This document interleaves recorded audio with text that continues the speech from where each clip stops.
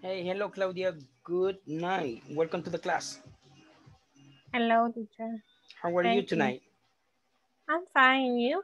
Nice, nice. A little bit cold. A little bit cold. Yeah. But good, but good. And very good. Yeah. Is it raining over your house? Yes, it's raining. We hear too, but not so hard. A little bit raining. Yes, a little bit. So it's good. Yes. Okay, let's see who is going to come tonight. Let's see. Okay, I'm gonna put a message on the WhatsApp. Where is this people? 229.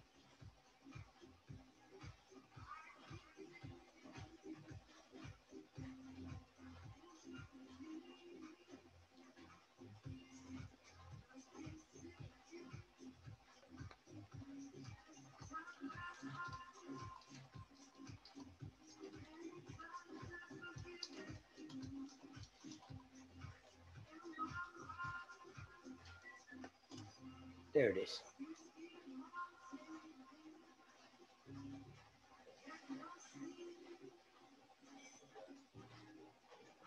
Okay, maybe they get the message right now and come to the class. Okay. Did you work today? No. You didn't? No. You? I'm studying. Oh, you're studying. Ah, that's good. Yes. Where do you study? In the university. Which one? USAM. Oh, Sam. Sam. What is that? Sam? Nueva San Salvador? No. No. Alberto Maferrer. Oh, yeah. Okay. Good. Okay, I see Yanira. Welcome, Yanira, to the class.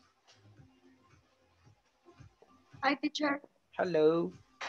How is everything there, Yanira? Hey, you? Pretty good, very good. Only a little bit cold and listening to the rain. Sorry? Listening to the rain. Over there is raining by your house? Yeah. Oh, cool. It's very cold too.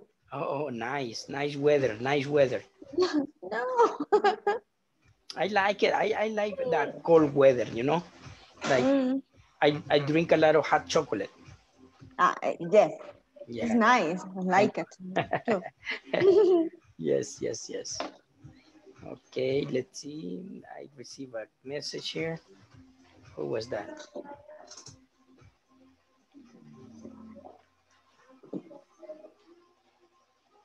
Okay, let's wait a little bit more because people are not getting to the class yet. They overslept. Okay.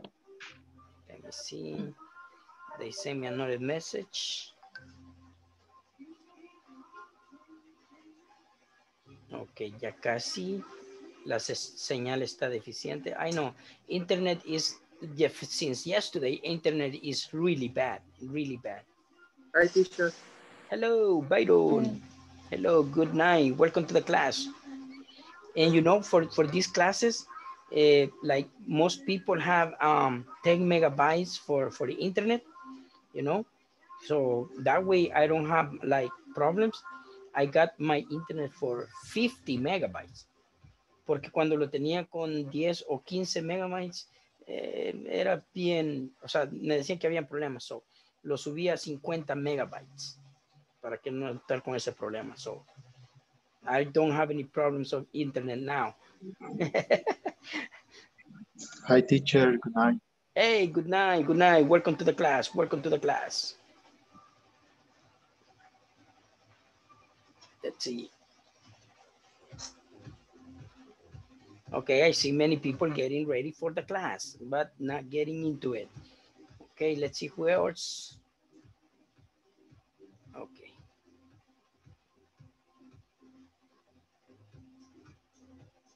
Okay, as I said yesterday, tonight we are going to be talking about the midterm test, el examen de medio término. That's what we're going to be talking about.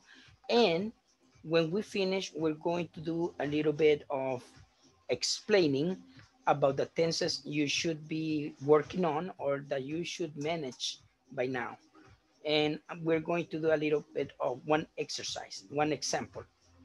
Okay, let's see what they say. Here we go. Okay, that's Rodrigo. Okay.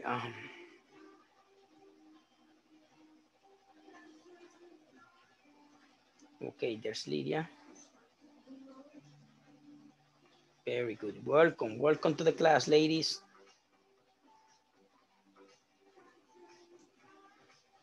Okay, good. So I see connected that everybody's coming, but we're still missing a lot of people. I was checking in the group, estaba revisando el grupo y hay 39 inscritos y en mi clase no llegan a veces ni a 20. ¿Cómo puede ser posible eso? Que estén registrados 39 y ni la mitad siquiera llenamos a veces de la clase. Good night. Good night. Pero a la hora de estar preguntando que les den la respuesta, ahí sí todos, ahí dicen, oh, yo estuve en la clase. Mentiras, no he estado en la clase. Yo registro cada día la clase. So, o sea, come on, you have to be in class.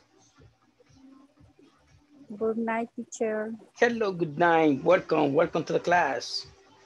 Okay, so Thank you. you're welcome. So ya tenemos 10. Veamos cuántos más. Good night, teacher. Hello, good night. Welcome to the class, Michelle. That was Maudie and Thank you, Michelle. teacher. You're welcome. Yeah. Yeah, there you go. There you go. Let's see who else. ¿Quién más? Okay, now we have 11 students.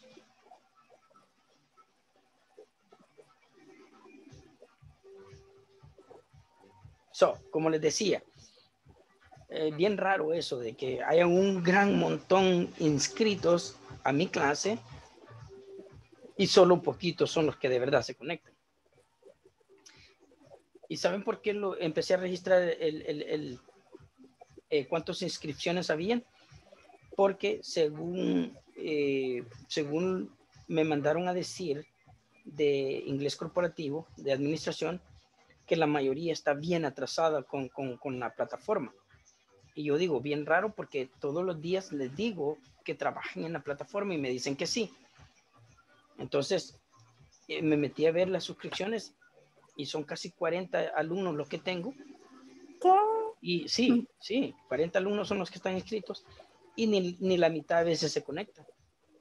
Entonces puede ser de los que sí se conectan, están trabajando en la plataforma, pero los demás que no se conectan, pues quizás no están haciendo nada. Y por eso es que me dicen, mire, su grupo está bien atrasado. Ok, so. Sí, porque creo que no llega ni a los 30 conectados, ¿verdad? Nunca, la mayor parte creo que fue el día martes, creo que fue. Sí, el miércoles. El miércoles fue que llegaron a 24 conectados. Y esa ha sido la gran mayoría. ¿De 40? Dígame usted. Sí, casi la mitad falta. Exacto. Y ese fue el día que más tuve, porque los demás días han sido 17, 18. Es que creo que nos conectamos los que podemos poco. No, entonces fuera al revés. Los que no se conectan y supieran más, ya deberían de haber terminado la plataforma. Pero son los que no la han comenzado. ¿Sí me entienden a lo que me refiero? Sí, correcto. Que por unos cuantos pagan todo. Y yo hasta tropezando me vengo para venir a recibir la clase. Oh, my goodness. Okay. Teacher, ¿y por qué no le llaman a esa gente que no se conecta? La verdad no sé cómo es que funciona la administración con ellos, porque yo ya les he dicho, es más, yo quisiera que me pasaran una lista de asistencia con contactos de cada uno para yo ponerme en contacto directamente con ellos. Hey, ¿qué pasó? Tiene que estar en la clase. ¿Ah? O sea, pero no. Entonces, a saber, la verdad es que no hace, porque ya lo he pedido varias veces, pero no lo hace. Pero a la hora de regañarme, sí, ahí dicen, oh, mire, sus alumnos están bien atrasados. Pero nosotros sí estamos trabajando. A eso es lo que me refiero, que ustedes sí, pero los demás que no se conectan, neles pasteles. Sí, porque el examen ese ya ya lo terminé ya. Ok, va. Ya que estamos, ¿cuántos sabemos? Miren, fíjense cómo son las cosas. Tantos 17. hay, estamos conectados, bueno, alumnos son 15 los que están conectados en este momento. 15. 16. 17, no. 17. Conmigo. Ya. 4, 8, 12. Conmigo A 15. son 16. Entonces, Ya. quítenme a mí, son 15, ¿no? De 40. It's not your fault, teacher, but I think that everyone needs to learn English quickly or not quickly, but it depends on them. But I think that we need to get responsibility for ourselves. But I think that in my case, I am very appreciative for this opportunity and I get the time every day. Yeah, and I do appreciate that everybody gets like here with me, like we get together at the same time. También escuché que alguien se tropezaba para llegar a la clase, lo siento y gracias de verdad. I really do appreciate that. Y Maudi. Maudi, no se me tropiece, please, okay? I hearted you. Ya le di un corazoncito ahí para que no se me tropiece, okay? Thank you. Okay, guys, va. ¿Cómo vamos? Vamos a explicar el día de hoy el midterm test. Y si, cuando terminemos, porque es poquito, pero quiero que lo lleven bien analizado para que en el momento que lleguen allí ustedes tengan ya cómo responder, ¿ok? Y cuando terminemos vamos a hacer un ejercicio con los 6 tiempos que debemos de manejar, ¿ok? Ok, vamos. Comencemos.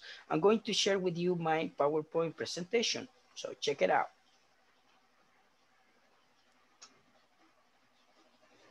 Okay, can you guys see the presentation? Yes, yes, teacher.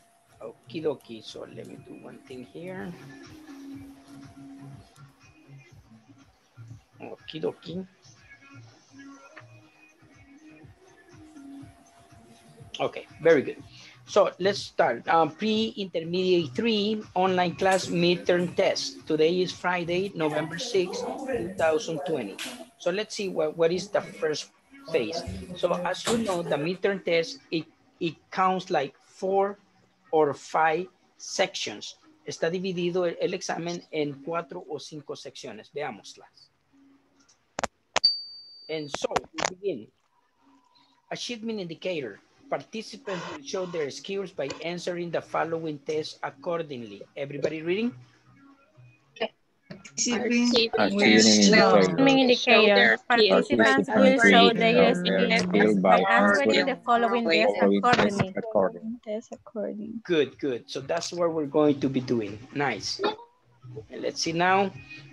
Y esta es la primera sección. Instructions. Listen to the conversations. Check the correct information. Vamos a ver la información que más quede o la que creamos que es correcta. Okay, so information 1. The woman visited, oh, this is about the listening. Hay un listening allí. Okay. Yes, it's a listening.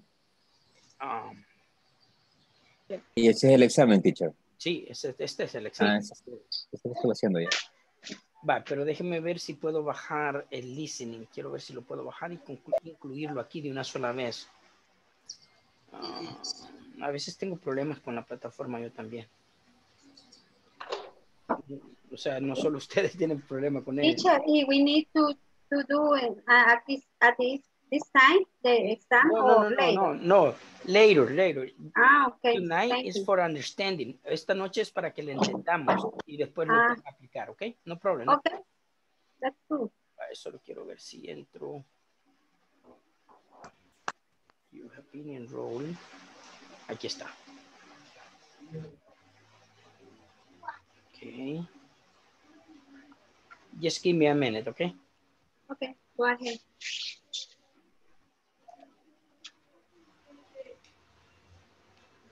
Sign in. Remember me.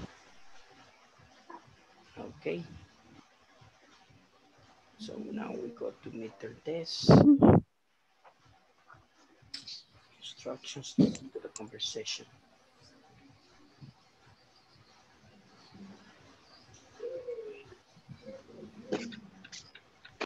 Listen, aquí está.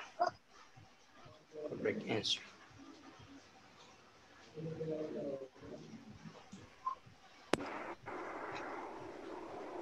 No.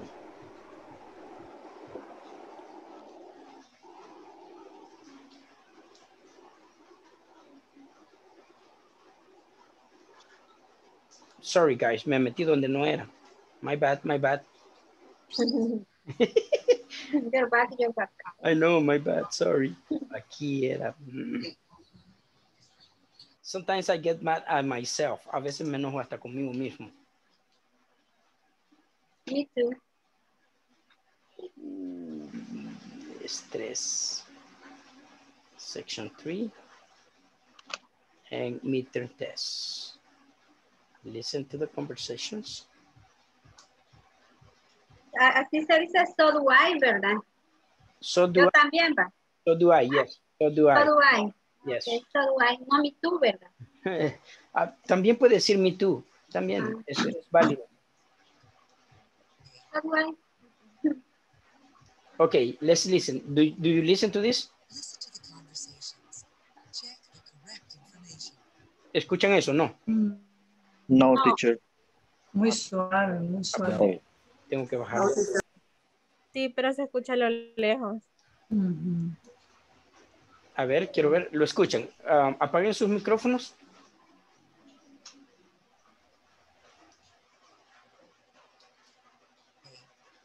Listen to the conversations. Check the correct information. 1. Where did you go for your vacation? I went to Hokkaido in northern Japan. It was my 3rd time there. Oh, Okay. I've never been there. Did you enjoy it? I sure did. I love the mountains, and there are some beautiful beaches there. Are the beaches crowded? No, you can usually find very quiet beaches. Sounds like it's an excellent place to relax. Oh yeah, that's why I go there. 2. Have you ever been to Paris? Yes, I have. I went there last year in July. How did you like it? It's an amazing city. I had a really great time there. And what about this year? Have you taken a vacation yet? No, I haven't. But I plan to spend a week on a beach somewhere. Probably in August. Sounds good. 3. Can you tell me a little about Barcelona? Oh, my favorite city. It's so beautiful. What should I see there? Well, you should definitely visit some of the wonderful museums there, like Picasso's and Miro's. And you shouldn't miss the Ramblas. The Ramblas? Yes, it's a very long street. You can walk and stop for a drink or a meal there. Sounds great. And when's a good time to visit? Oh, I went there in June, and the weather was very nice. Don't go in the winter, though. It's pretty cold then. Okay. Thanks for your information. 4. Did you enjoy your trip to Canada? Oh, it was great. What did you do there? Well, I went to Vancouver and stayed there for a couple of days. And then I took a ferry boat to Victoria. I don't think I know Victoria. It's a really nice city in Vancouver Island. It has an interesting harbor with lots of sailboats. Is it a safe place? Oh, yes. And it's not polluted at all. Listen to the conversations. Check the correct information. Okay, did you pay attention to it? Because we have four answers. The sound was very slowly and I didn't hear very well. Yeah, I know. Está bien bajo de volumen, pero así es. In my case, it's the rain, maybe because it's raining and my floor está hecho, ¿verdad? Roof of the techo. Check the correct information. 1. Where did you go for your vacation? I went to Hokkaido, in northern Japan. It was my 3rd time there. Oh, really? Ok, de acuerdo a lo que oímos allí, the woman visited, ¿cuál sería la pregunta? Ah, ya no escuché nada, teacher. The beaches, the beach in Hokkaido are not crowded. And Number 2. Place the woman is not.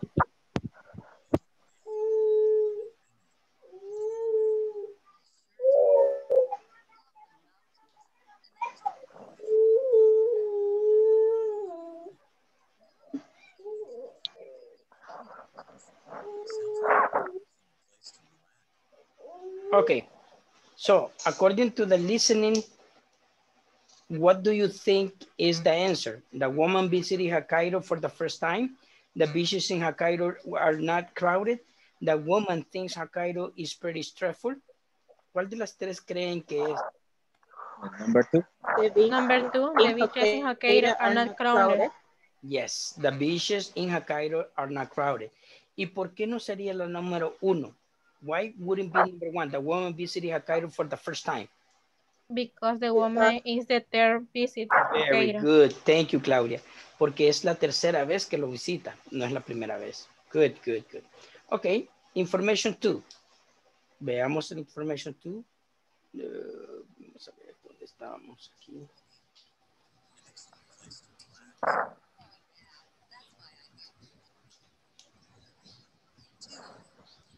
Have you ever been to Paris? Yes, I have. I went there last year in July. How did you like it? It's an amazing city. I had a really great time there. And what about this year? Have you taken a vacation there? No, I haven't. But I plan to spend a week on the beach somewhere. Probably in August. Sounds good. Okay. Wait. No. Okay, the man had a great vacation in Paris last July. The man hasn't been to Paris yet. The man can't wait to go to Paris in August. So, ¿cuál de ellas es? Number 1. Number 1. Number 1, the man had a great vacation in Paris last July. Good. ¿Y qué es cierto? Vale, la 3. ¿Por qué no sería la 3? Because son planes para el futuro, para ir. Él cree que va a ir. Yeah, él dice, pero no a París. Él dice somewhere, en algún lugar. No especifica dónde. Pero sí es en agosto. ¿Ok? Good. Vámonos a la 2. So, ¿ya tienen la respuesta, ya? Vamos a la 2. La 3 dice, sería la conversación 3. Let's go to 3. 3. No, I haven't. But I plan to spend a week on the beach somewhere. Probably in August. Sounds good. 3. Can you tell me a little about Barcelona? Oh, my favorite city. It's so beautiful. Well, you should definitely go to the wonderful museums there, like Picasso's and Miro's. And you shouldn't miss the Rambla. Yes, it's a very long street. You can walk and stop for a drink or a meal there. Sounds great. And when's a good time to visit? Oh, I went there in June when the weather was very nice. Don't go in the winter though. It's pretty cold then. Okay. Thanks for your information. Okay, in this one, wait. Did you enjoy it? Listen to the conversation. Okay, so what is the number 3 answer? Number 2. Number 2, you should meet some of the museums in Barcelona. Very good, very good, very good. So why is not answer number 3? Because she said June. June, very good, very good. Nice. Let's go for number 4. Number 4. Yes, it's a very long street. You can walk and stop for a drink or a meal there. Sounds great. And when's a good time to visit? Oh, I went there in June and the weather was very nice. Don't go in the winter though. It's pretty cold then. Okay, thanks for your information. Phil, did you enjoy your trip to Canada? Oh, it was great. What did you do there? Well, I went to Vancouver and stayed there for a couple of days. And then I took a ferry boat to Victoria. I don't think I know Victoria. It's a really nice city on Vancouver Island. It has an interesting harbor with lots of sailboats. Is it a safe place? Oh, yes. And it's not polluted at all. It's wonderful. Okay, so what is the answer here? Number 4. Number 3. 3. Victoria's both safe and clean. So why it cannot be number 2? Victoria has a nice harbor. It's dangerous, however. Why? Because this say It's safe. isn't It's a safe dangerous. place and isn't dangerous. Very good, very good. Okay, nice. Okay, ya tenemos la listening. Let's go to the next. Okay, B. Put the words in the correct order to make sentences. Really, Seoul is fascinating city. A. ¿Cuál es la respuesta correcta? Number 2. Number 2, let me see, number 2. Seoul is a really fascinating city. Seoul is a really fascinating city. Yes, that is. Very good. 2. Teacher, in this case, Seoul is a really fascinating city with the point. Fascinating city with the dot. Oh, yeah, Okay. yeah. Sí, tenemos que tomar en cuenta los puntos, la puntuación, cierto. Teacher, I did the midterm, and when you add the point in the end, the platform doesn't accept it. Pay wrong. Sí, eso es lo que digo. Lo toma mal al ponerlo. Pero eso sería quien está poniendo esta información en la plataforma, porque la forma correcta es con el punto. Pero si se lo aceptó sin el punto, ok, así es como lo están poniendo ellos. Sorry, guys, sorry. Ahí ya no es cosa de nosotros, sino de quienes están haciendo la plataforma. Ok. Sorry about that. So ya sabemos que no va a aceptar el punto, ok. Ténganlo en consideración. Bien, vamos a la 2. Thank you, Marce. Marce ya terminó todo. Nice. Hey, démosle un aplauso a Marce. Todos. Yeah. Thank you, Marce. That's nice. Yo también, teacher, ya lo acabé. ¿Quién es? Yo, Yanira. ¿Talía? Yanira. Ya le iba a decir, eres piel morena. Ay, Dios, madre. Sorry, hey, gracias a usted también. I like that. I like the students go all the way. Exactly. Okay, very good. So, vámonos a la siguiente. Dice, en Peru, country, interesting, is extremely.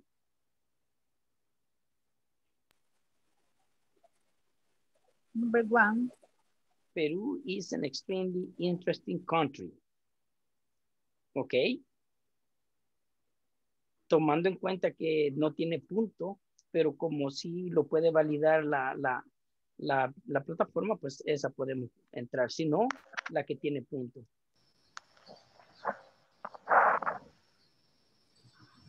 Ok. So, si no les acepta esa, pueden hacer 2, 4, la 5. Peru is an extremely interesting The number country. 5. Okay.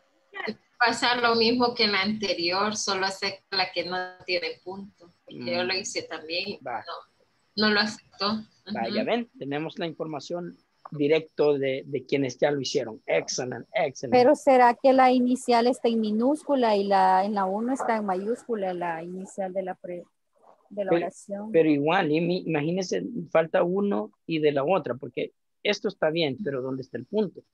Y en la otra...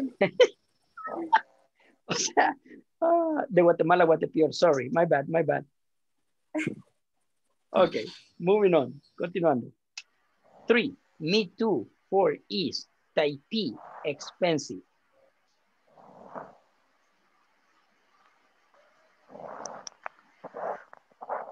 Number 4. Number 4. Number 4.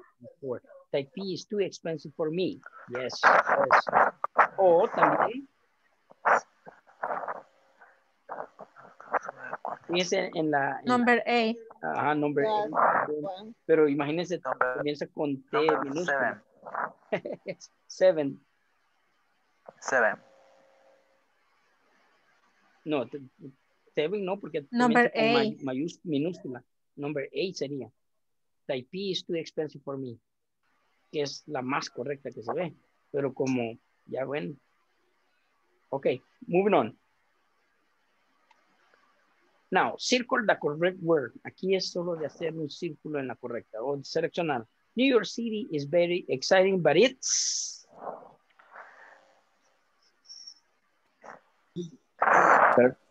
Stressful? Stressful. I would say stressful. Stressful. ¿Por qué sería stressful? Is the contrary of the exciting? No, porque bien podríamos decir safe or boring. Pero sabemos because que... the use as bad is the negative of the sentences. Yes, very good, very good, very good. Okay, good, good, good. Now let's go with Lisbon is an Lisbon is an interesting city and it's... Beautiful. Beautiful? And it's beautiful, yes. Lisbon is an interesting city and it's beautiful. Así lo tomaron en su examen. ¿A quién? Marce? Yes. Okay, thank you very much. 3, Tokyo is a safe city. It's Ugly. Crowded. crowded. Crowded. ¿Qué significa crowded? ¿Lleno? ¿De qué? De personas. Populado, bien populado. Populado, o sea, mucha gente. Populado, crowded. My hometown is pretty boring. It's very... Relaxing. Relaxing. ¿Así se lo tomó Marcio? Yes, teacher. Thank you very much. Thank you very much. Okay, complete the sentences with should, shouldn't, or can't. This city can be dangerous at night. You? Shouldn't. Okay, you Shouldn't stay out.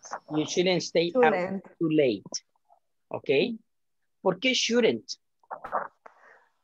No debería. No, pero ¿qué? Es una sugerencia. Thank you very much, porque es una sugerencia o ¿qué más? Porque además de... Advice. ¿Y qué es advice? Alerta. ¿Qué es advice? Consejo. Very good, very good. Okay, 2. You travel by subway train at night. There are no trains after midnight. Can't. You can't. You can't travel subway at night. Así, ¿por qué can't? Porque cero transporte. So, no puede, ni siquiera, ¿ok? So, no podría ser shouldn't porque no hay nada en que... Okay, in Hong Kong, the weather is best in the fall. You go there then. You should. You should go there. You should go there then. ¿Qué significa ese then al final? Entonces, very good, nice. E, match the problem with the advice. Then use the information to write conversations. 1, a fever. Take some aspirin. Take some aspirin. Okay. No podemos decir use a heating pad porque es fiebre. ¿Y la heating pad para qué eso se utiliza, dijimos? Backache. Backache, very good, backache. Very good. La 2, a sunburn. ¿Y qué dijimos que era sunburn? Quemado por el sol. Quemadura de sol. Hay otra palabra que dijimos, quemadura de sol. Bronceado. No, bronceado es tan. Y bronceado es cuando nosotros queremos hacerlo. O sea, es como voluntario. Pero que usted se quema del sol no es voluntario. Soleado, digamos. Requemado. Requemado. Ok, déjalo así. Pero me entienden que no es por voluntad, sino que porque por algo. Ok, good. So, a sunburn. ¿Cuál sería la respuesta ahí? Use a heating pad. Try this lotion. Try this lotion. Porque en práctica, ¿qué fue lo que le pusimos? ¿Se acuerdan?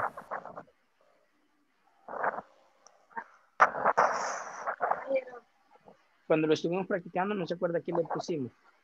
Ointment. Ointment, yes. ¿Y qué dijimos que era ointment? Ungüento. Thank you, Brenda. Ungüento, yes, very good. In this case, try this lotion. Very good.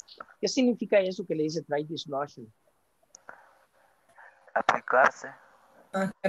No. Intentar esa crema o esa loción. Probar. Prueba esta loción. Prueba esta loción. Ok, very good. Para nosotros loción es como perfume, pero allá loción es crema. Es crema, ok. Y perfume allá es perfume. Ok, let's go. Sore muscles. ¿Qué dijimos que eran sore muscles?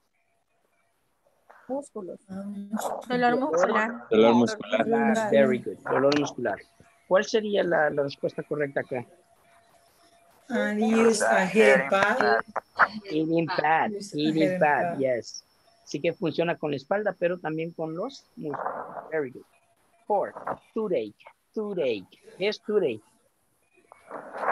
Dolor de dientes. Dolor de muela. Very good. Toothache, dolor de muela. ¿Y qué sería recomendable? Ciudadanos. Very good. Y llegamos casi, y esta es la última parte, ¿ok? F, complete a conversation with bottle, jar, pot, or tube. Primero veamos, ¿qué significa bottle? Una botella.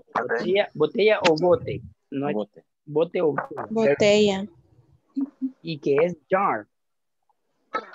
Tarro. Una jarra, un tarro. Tarro o jarra. Very good. Tarro o jarra. Yes. Pack. Paquete. Very good. Paquete. Un tubo. Denme un ejemplo de tubo. Como las cremas que vienen en tubo. Yes, como la pasta de diente también que viene. Yes, very good. Okay. ¿Cómo es la pasta de diente? Two. Okay, so let's go. 1, customer. What do you have for a cold? Pharmacist, take this of vitamin C. Take one every day. Bottle. This bottle. Yes, take this bottle of vitamin C. 2, customer, can I have something for dry skin? Pharmacist, I suggest this of hand cream. Apply some every morning. 2. Very good. 2. Ya ven que están en sintonía. Like. Okay. Aquí es hard. No, es 3? two. What? En la T, ¿En cuál? en la, ay, ya me perdí. En la 2. Number 2. Es jar. Jar, sí. Porque yo le había puesto también two y me lo puso malo. Y después le puse jar. Hacia. Of hand cream, a jar. Sería Lo toma como tarro. ajá, Sí, como un tarro de Como crema. tarro lo toma. pero son de esos que se presionan y usted le pone la mano. Ya me entendieron de cuál. No sé. Que se usa hasta aquí y tiene como un botoncito donde usted le presiona y le echa la crema. ¿Ok? Como un aspersor. Ajá, algo así. Es el frijol con queso.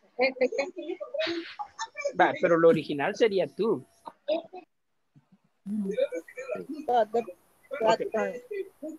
Okay, 3.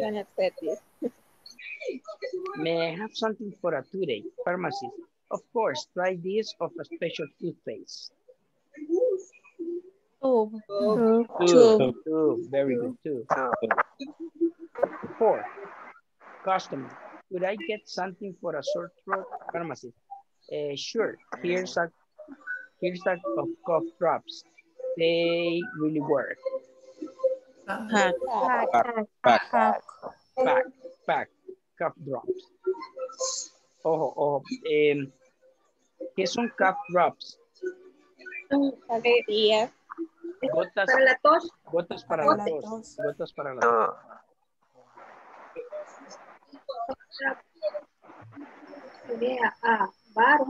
Podría ser barrel, pero de acuerdo a cómo están haciendo la plataforma, puede ser que lo tomen como jar.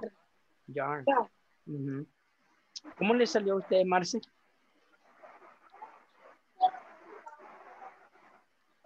Sí, teacher. Jar. Yes, because si ponemos el bottle en la última no lo acepta tampoco. Bye. Sí. Bye. Thank you very much. Ok, y nos vamos a la G. Ok, ya terminamos ahí. Ok, G. Read the article, then check 4 things people suggested the writer should do. Ok. Pero ¿dónde está el artículo? Ok, voy a ir a la plataforma. Let me go to the platform. Voy a ir a la plataforma a buscar ese artículo. No sé cuál es. No tengo idea cuál es. Let me see. Ok, let's go. Oh my goodness. Okay. So let's move to this. That's the reading part.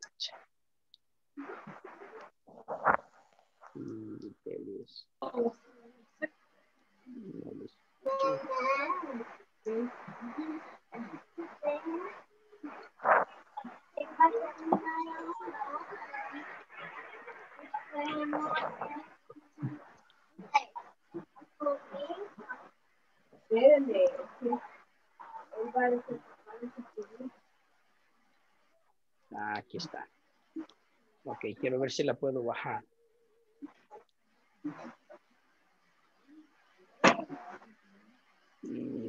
So here's trash.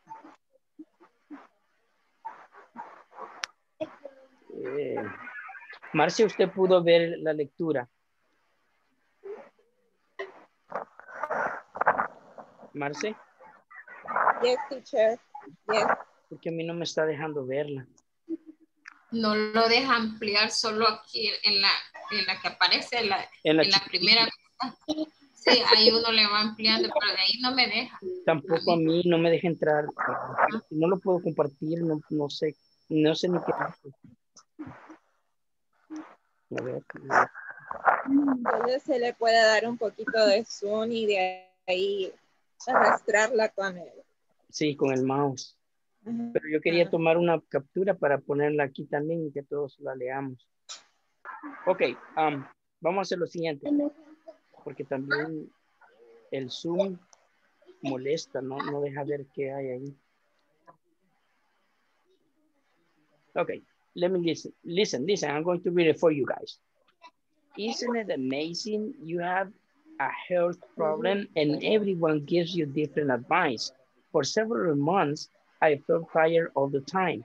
Some people suggested I sleep longer, but others said I was sleeping too much. One friend told me I was working too hard, and she said it's important to relax.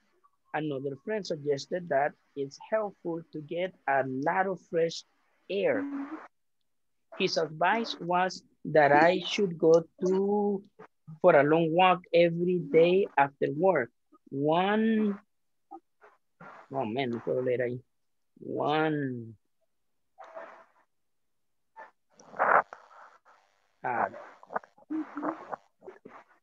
No tengo idea de qué dice.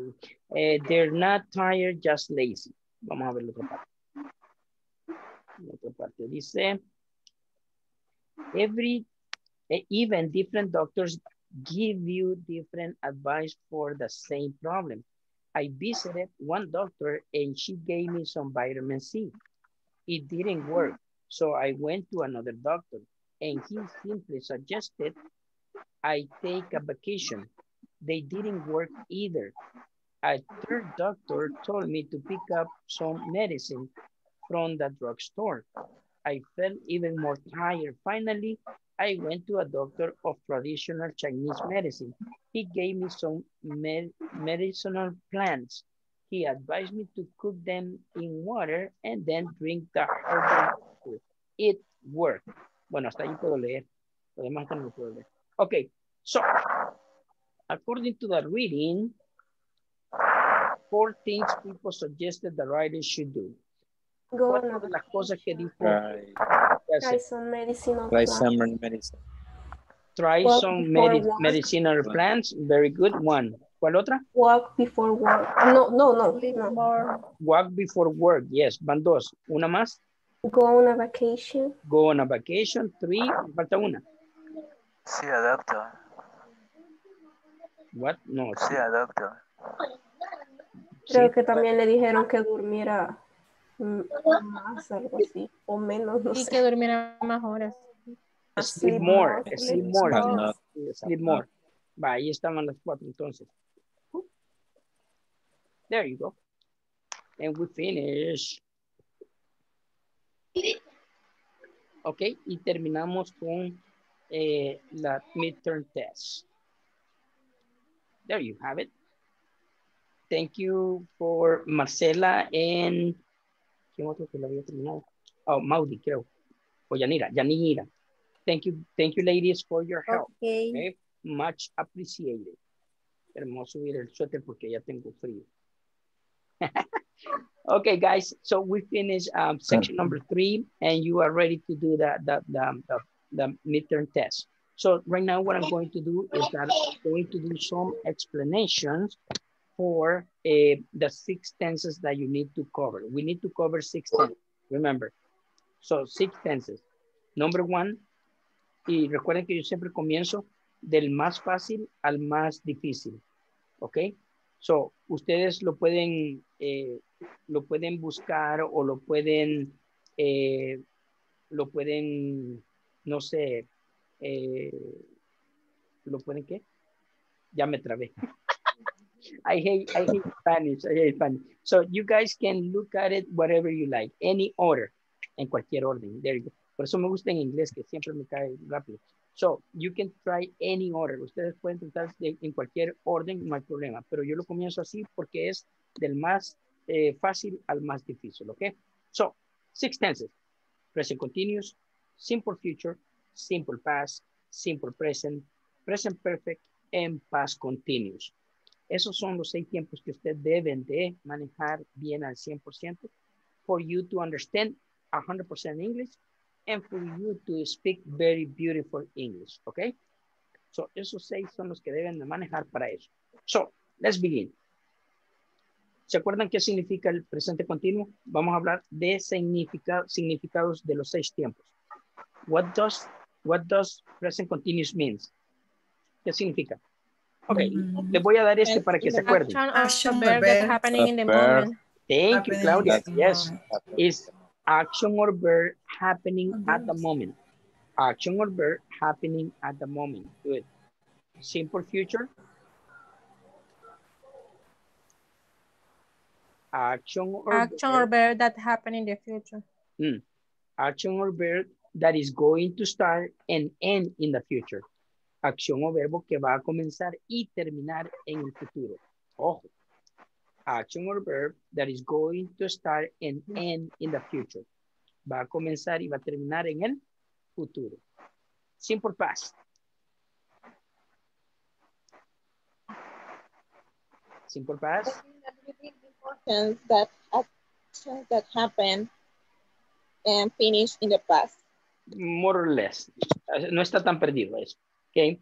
Action or verb that started and ended in the past. Acción o verbo que empezó y terminó en el pasado. Empezó y terminó en el pasado. Action or verb that started and ended in the past. Simple present. El simple present les dije que era tricky, engañoso. ¿Por qué? ¿Por qué el presente simple es engañoso? It's very tricky. Porque habla de tres cosas. ¿Se acuerdan de esas tres cosas? Habits, hábitos. General truth, verdades generales. And customs, costumbres. So, el significado del presente simple es the simple present talks about habits, general truth, and customs. Entonces dice que el presente simple habla de hábitos, verdades generales y costumbres. Un ejemplo de cada uno es, ejemplo de hábitos. I take a shower every day. I drink coffee with my friends. Son hábitos, son cosas que hacemos todos los días. Un ejemplo de general truth, verdades generales, ejemplo. My name is Alcides. Mi nombre no es John, Mike, sino que es Alcides. Información que nadie puede cambiar. So, por eso se llama general truth, verdades generales o hechos. Y un ejemplo de customs, de costumbres. I go to church every Sunday. Verdad, es una costumbre. Or, in San Miguel, we celebrate a big carnival in November. ¿Okay? ¿Got it? So, por eso es que presente simple tienen que ver si es un hábito, si es una verdad general o si es una costumbre. So, tienen que llevar siempre eso en mente. ¿Ok? Y tenemos el presente perfecto. ¿Qué significa presente perfecto? Action or verb that started in the past, continues in the present, and may continue in the future. Acción o verbo que comenzó en el pasado, continúa en el presente y puede continuar en el futuro. That's present perfect. Good. Hasta el momento todo bien. Vámonos con past continuous. Past continuous. What is past continuous? Action or verb that was happening in the past. Acción o verbo que estaba sucediendo en el pasado. Acción o verbo que estaba sucediendo en el pasado. Action or verb that was happening in the past. Y ahí tenemos lo que significa cada uno. ¿Ok? Ahora veamos cómo reconocemos cada uno de ellos. Ojo, y esto nos va a permitir de que en un momento determinado un gringo, un australiano, un británico, de donde quiera que hablen inglés, les esté hablando, no importa el acento, ustedes solo se van a enfocar en esto. Esta es la llave para reconocer en qué tiempo les están hablando y en qué tiempo ustedes tienen que contestar. ¿Ok? So, how do we know we are talking about the present continuous? ¿Cómo reconocemos al presente continuous? Verb with ing form in the... Because we use ing at the end of the verbs. Porque utilizamos ing al final de los verbos. because we use ing at the end of verbs. Y así es como reconocemos el presente continuo. Si ustedes oyen un gringo, bla, bla, bla, bla, bla, bla, bla, coming. Oh, dijo coming y termina ing, present continuous. No importa que en carreta, pero ustedes oyeron, present continuous. Bla, bla, bla, bla, bla, watching, oh, viendo, es present continuous. ¿Ok? Good. Sí, están entendiendo lo que les quiero decir. Tenemos que enfocarnos en esa es la palabra clave para saber en qué tiempo está hablando. Vámonos al 2. Ese es el tip. Número 2. How do we recognize the simple future? ¿Cómo reconocemos el futuro simple? Going to plus verb. Very good. The base form. Very good. Thank you, Claudia. Mire qué respuesta más magnífica la que me ha dado. Excelente, excelente. Le admiro, le admiro. So, yes, porque utilizamos going to. Going to plus the base form of the verb. O sea, dice going to y el verbo va en su forma base, no cambia. ¿Ok? So, ustedes están escuchando este gringo. Going to dinner. Going to have dinner. Pero usted dice, going to. So, eso va a ser a futuro. Está futuro simple. Entonces usted sigue escuchando. Going to walk the dog. Futuro simple. Va a salir a caminar con el perro. Going to walk the dog. ¿Sí? Y ahí ya, ustedes ya saben qué tiempo está hablando. Simple past. How do we recognize the simple past? ¿Cómo reconocemos el pasado simple?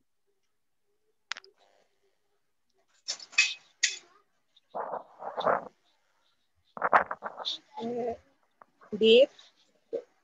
Because we use the auxiliary did in questions. Porque utilizamos el auxiliar did en preguntas, but in answers, we change the verb to the past. The verb with ed? No. Ojo. We recognize it. Wait. We recognize because the auxiliary did in question. Reconocemos porque utilizamos el auxiliar did en preguntas. Pero en las respuestas los verbos cambian al pasado. No importa si son regulares o irregulares. Los regulares pueden cambiar a ed o solo de, pero los irregulares no tienen forma. ¿Ok? Good. So acuérdense. Because we use the auxiliary did in questions and in answers we use the verbs in the past. ¿Ok? How do we recognize simple present?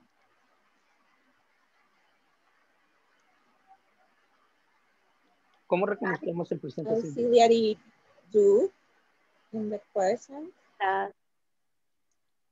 Okay. And the verb infinitive. Okay, una parte, Marcia. The base form of the verb and use do. Las dos do. Entonces, because we use the auxiliaries do and does. Do and does. Porque utilizamos los auxiliares do y does. Ahí estamos. Y ese es el presente simple, así lo reconocemos. Entonces, si ustedes escuchan al mismo gringo, vámonos con el mismo gringo. Ustedes oyen al mismo gringo, do you have any, do, dijo do. So, está diciendo de que está hablando en presente simple. Y sigue el mismo gringo, does my sister have, does. Entonces, presente simple, ¿ya? No importa que lo demás no lo entendamos, pero le entendimos do y does. Ahí está. Presente simple. ¿Ya? Pero esa es la forma clave que vamos a entender cómo contestar. ¿Ok? Next. Present perfect. How do we recognize the present perfect? ¿Cómo reconocemos el presente perfecto? Auxiliary has and have. ¿Más? Plus verb in past participle. Thank you. Yes, because we use the auxiliaries having, has, plus the past participles. Porque utilizamos los auxiliares having, has, más los pasados participios. ¿Ok? Y por último, how do we recognize the past continuous? ¿Cómo reconocemos el pasado continuo? Was and were. Because we use the auxiliaries was and was. Was and where. Was and where. Because we use the auxiliary was and where. Good. So, el mismo gringo hablando. Bla, bla, bla, bla, bla, bla. I had done this and that. Have done. Have done. Ese es presente perfecto. Good. Y después sigue hablando el mismo gringo. Bla, bla, bla, bla, bla. But I was watching TV. Was watching TV. Past continuous. Simple. Rapidito. Ya que cayó. Ya saben de qué está hablando. ¿Ya? Y si habla así de rápido y es como nosotros. Hey, you guys understand me when I'm speaking, so I haven't had any problems whenever I'm speaking. So that means that you can actually understand any other gringo. Con otros grupos me han dicho, teacher, you speak too fast. Y tengo que cambiar mi forma, pero ustedes nunca han tenido problema. I haven't had any problems with you guys. So that means, yeah, you do understand. Okay, good. Cool. Okay, now, ya sabemos cuáles son, cómo los vamos a conocer. Ahora vamos con las preguntas generales. All tenses have a general question. Todos los tiempos tienen una pregunta general. Okay, let's go with the first one. Pregunta general. General question for present continuous. What are you doing? What are you doing? Thank you. ¿Y qué significa en español? ¿Ah? ¿Qué estás haciendo? ¿Qué estás haciendo? ¿Qué estás haciendo? General question for simple future. What are you going to do? Yes, what are you going to do? What are you going to do? ¿Qué significa? ¿Qué has pensado hacer? No. Ojo, que si dice, no, ojo, momento. Vamos a poner estos dos ejemplos. Si dice, ¿qué has pensado hacer? Ese sería presente perfecto. Y si dice, ¿qué harás? Ese no sería futuro, ese estaría usando el will. Y will es probabilidad. El will no es futuro, will es probabilidad. ¿Okay? Entonces, futuro simple es, what are you going to do? What are you going to do? ¿Qué significa en español? ¿Qué vas a hacer? ¿Qué vas a hacer? ¿Qué vas a hacer? ¿Qué vas a hacer? ¿Qué vas a hacer? Okay. So, that's 2. 3. General question for simple past. Pregunta general para el pasado simple. What did you do? What did you do? Very good. What did you do? ¿Qué significa? ¿Qué hiciste? ¿Qué hiciste? Very good. ¿Qué hiciste? General question for simple present. What do you do? What do you do? What do you do? ¿Qué significa? ¿Qué haces? ¿Qué estás haciendo? No, ¿qué haces? ¿Qué haces? Si digo ¿qué estás haciendo? Ese presente continuo. Ojo, no. Por eso le estoy diciendo el significado tanto en inglés como en español para que no lo confundamos. Porque mucha gente se confunde.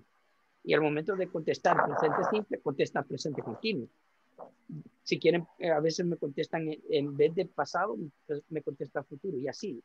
Entonces, para no confundirnos, vamos a hacer. ¿Ok? So, general question for present perfect.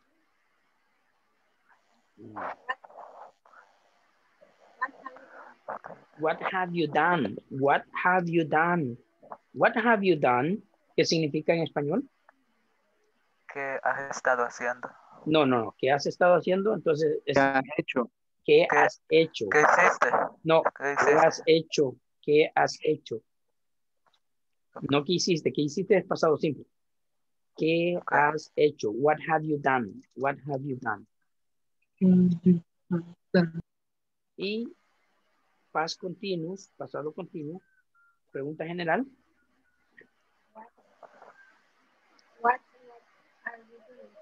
What were you doing? What were you doing? What were you doing? ¿Qué significa?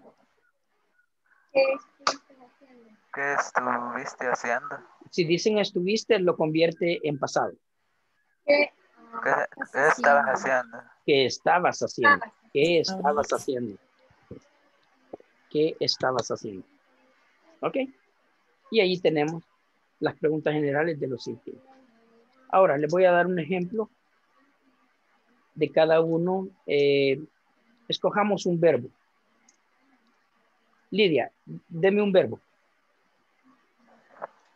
Dance. Dance, ok.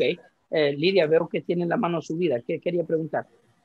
No, no he subido nada, teacher. Sí, ahí tiene la manita. ¿Dónde? Ahí está la manita. No he tocado nada. Ok, no problem. Ok, so, Lidia dice que hagamos dance. Ok, good. Ojo, lo voy a hacer rapidito porque miren cómo se nos va el tiempo. Man, yo quisiera que esta clase fuera de 2 horas para dormirlos.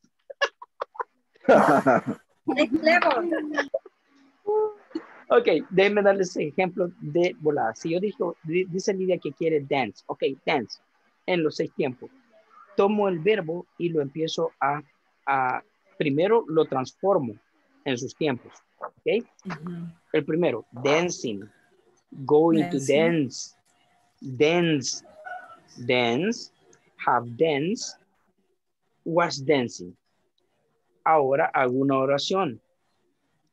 I am dancing in the discotheque. I am dancing in the discotheque. I am going to dance in the discotheque. Or I am going to dance tomorrow. I danced in the discotheque last weekend. I dance in the discotheque every weekend. I have danced in the discotheque every weekend. I was dancing in the discotheque last weekend. Ta-da! 6 dances. Yeah. What is in present perfect, teacher? ¿Ah? In present perfect. Present perfect. Number 5. Number 5. El 5. I have danced in the disco last weekend. Que sería, yo he bailado en la discoteca la semana pasada. Ok. Si se fijan que es tan fácil es. Solo agarre el verbo, primero lo convierte y después de un ejemplo de ello. Simple. Good. Good. Okay, guys. So se nos acabó la cuora, dijo él. So I'll see you next Monday. God willing. Have a nice weekend and good night. Tengan un buen fin de semana y buenas noches. Okay. Good night. Thank you, teacher. Thank you. Thank you, teacher. Good night. Bye. Happy weekend to you. Ojo, good night solo a los 15 que se conectaron hoy. Yeah. Okay. Oh, good night, guys. Have a good night. Bye. Bye, teacher. Have a good night. Have a nice weekend. Good night. Good night.